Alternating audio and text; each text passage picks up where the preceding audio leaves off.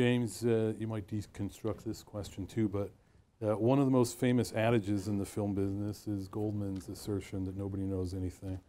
We've talked about that a little bit.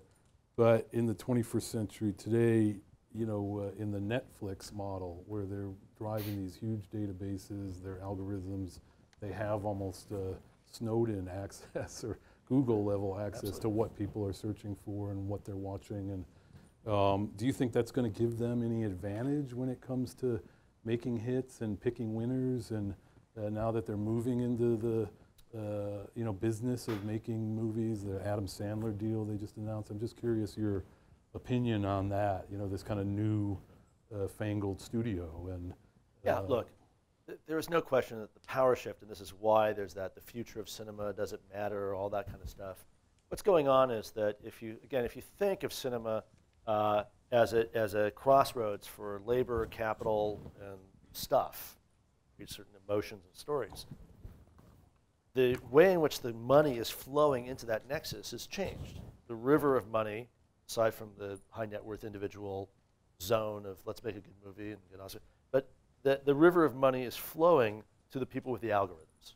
Okay, that's where it's at. And so the way in which money then gets through the system back to a starting point that you think of as, oh, financing an individual film is very different. And that's the fear factor, right? How do you get from people who make money on essentially 24/7 Orwellian surveillance of everything you do? And remember, you're sitting in this audience today, right now today, by the end of the day, 300 of your data points will have been sold. Somebody will sell something about you to somebody else, 300 times minimum, okay? Axiom, whatever. And essentially what you do for a living, you create certain kinds of psychographic experiences that pull certain kinds of people into communities that can be linked digitally in, you know, vast storms of data, and that becomes information. You're actually not creating movies, you're actually creating the occasion for increased surveillance and data points on eventual audiences that is the actual value of what you do. So the value, right, your value proposition has to do with the return on investment of what it costs to create the moment of attention for the largest number of people who group themselves into algorithmically identifiable units of consumption and of distractions that they'll press pay or play or whatever the hell it is, or re-sign up for this mosh pit of content later on downstream. That's really what's going on, right? So to a certain extent, you know, if you look at this, you know, and I know this is kind of a weird way of putting it, but remember, you can think of it this way: producers don't produce movies.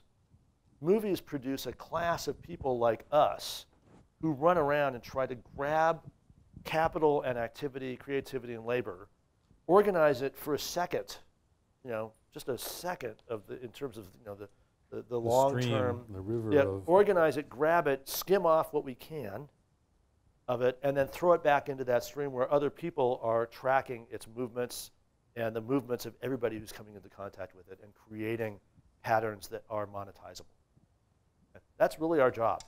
So to the extent to which these disturbances in the field of capital flow with these all new players are happening, and by the way, it's not at all clear yet what the economics, right, of a Netflix are, or of an Amazon or Prime or any of these things.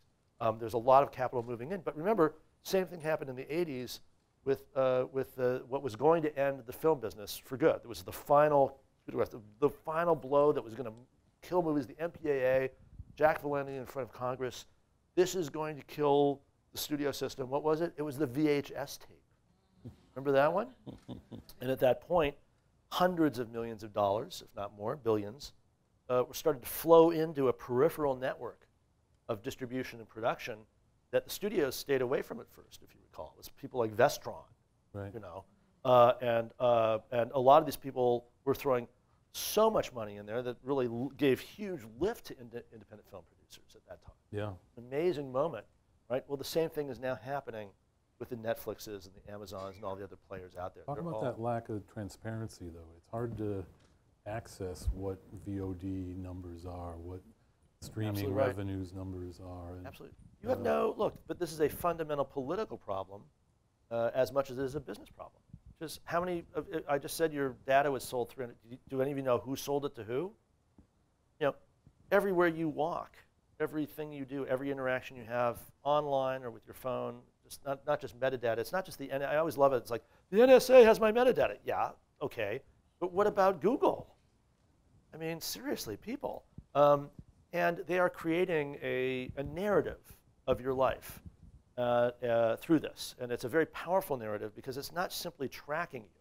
Like, again, the way in which the business uses this, you know, the language they come up with is awesome. You create, even while you're sitting here, you're creating what they call exhaust data, right?